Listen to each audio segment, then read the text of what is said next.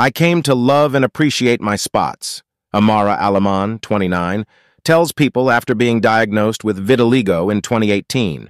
Amara Aleman was pursuing her passion as a professional dancer when, in May 2017, she noticed changes in her body, rapid weight gain, face and eye swelling, and insomnia, which ultimately led to her being diagnosed with Graves' disease, an autoimmune disease that affects the thyroid and is closely associated with vitiligo.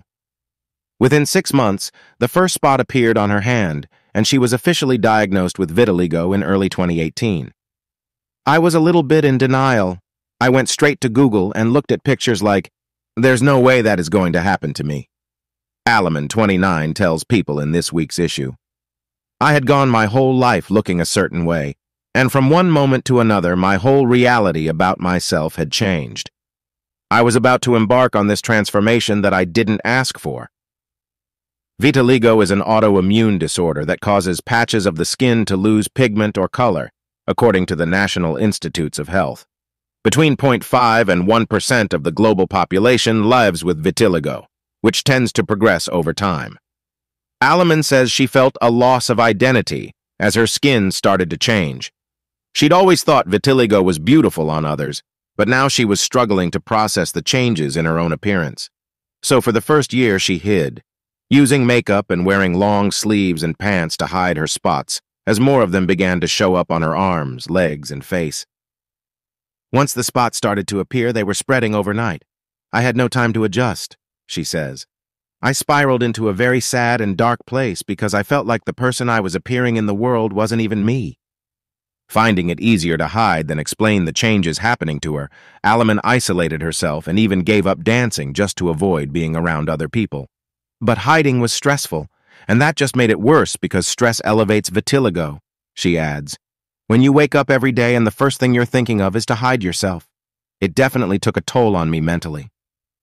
It wasn't until a year after her diagnosis that Aleman started to accept her new reality. One day in early 2019, she sat in her Providence, Rhode Island, home sewing and embellishing a costume. Staring at the spots on her hands as she worked, Aleman burst into tears. I just broke down and cried, she recalls. It was the first time it truly hit me and fully sank in that this is now a part of my physical identity. From that point, Aleman credits her parents, Mom, Dances Acevedo, and Dad, Jose Aleman, with helping her come to terms with her new reality. They reminded me that my physical appearance is only part of my story, and it's not the most important piece. With their support, and the support of her boyfriend of 3 years, Joseph Velez, 29, who helped me take the first step of showing my spots in public, Aleman was encouraged to use her artistry to adjust. You kind of just have to embrace the change, she says. My creative voice is more important than just my physical vessel.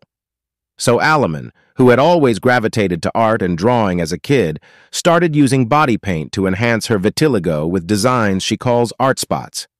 I started experimenting with outlining my spots, taking time to really look and embrace them. It forced me to accept it and highlight it in a way that made it real for me. It became a therapy, she explains. Once I did that for long enough, I actually came to love and appreciate my spots. I feel like I'm a better person because of what's happening to me.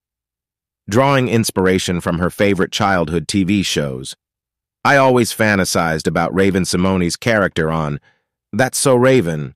Her fashion sense, glitter, bold colors. Aleman's designs bring to life the super girly girl she could never be as a kid. In my everyday life, I'm shy, introverted. My sense of style is a little more muted, says Aleman. But when I'm creating art spots, I embrace my vitiligo in a way that puts them in the forefront of what I'm wearing. I kind of take on an alter ego who's not afraid to embody her most confident self.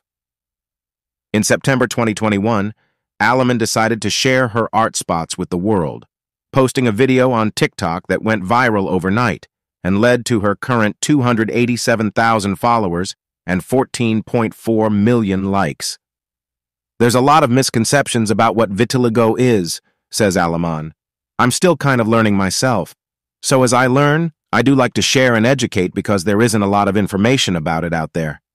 It's crazy getting private messages from people with vitiligo who would tell me, seeing this has helped me accept my skin, or I'm going to try this with my daughter who has vitiligo. I think it's going to really help her. Those kinds of messages made me feel like if I keep showing up and more people with vitiligo see this, maybe it could save someone from feeling the way that I felt when I was first diagnosed, she continues. Aleman tells people that through her social media presence, she's also connected with other content creators, like Sharon King with the Vitiligo Vitiligo Community Network, who have inspired her journey and even helped with her own confidence. Today, she reflects on how it was draining and a disservice to initially hide herself, urging her TikTok followers, even those without vitiligo, not to do the same. I've always been creative, but had a hard time communicating that, Aleman says. My vitiligo was the key to unlocking this journey to share my creativity with the world, and it aligns perfectly with the story that I was meant to share.